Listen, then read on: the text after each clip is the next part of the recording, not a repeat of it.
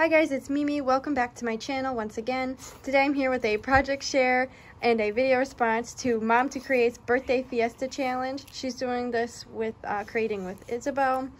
They're doing it for their birthday, and so these are my two entries. She wanted two 4 1/4 by 5.5 inch cards, and she wanted them in a package sealed with the envelope. So that's exactly what I did, and then the inside is blank. That's why I'm not showing you them out of the package. But I just made these two really simple shaker cards. First, I used 2 die cuts to make the this cutout. I used the lace circle and then a plain stitch circle for the inside. And then I cut that out of foam, and then I cut out a larger circle acetate piece for the middle, and then I cut out oops, sorry, a bug hit my face. And then I cut out a paper one to go on top, and you can still see the white in the background, but I kind of like that. It's like a little shadow. And then I put some sequins in there, little hearts, and gold, pink, and light pink sequins.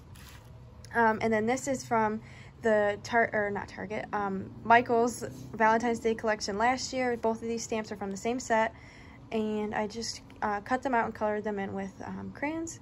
And then for this design that you see here, I used some gold foil sheets that's really popular right now, and my fuse tool, because I don't have the tool, like the heat tool that is made for those gold sheets.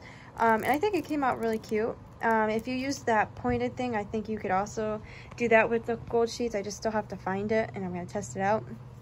But yeah, these are my 2 cards that I made. If you guys want to join the challenge, I'll have the link down below in my description box. And don't forget to subscribe to me and to Mom2Create. And yeah, thanks for watching, guys. I will see you in the next video.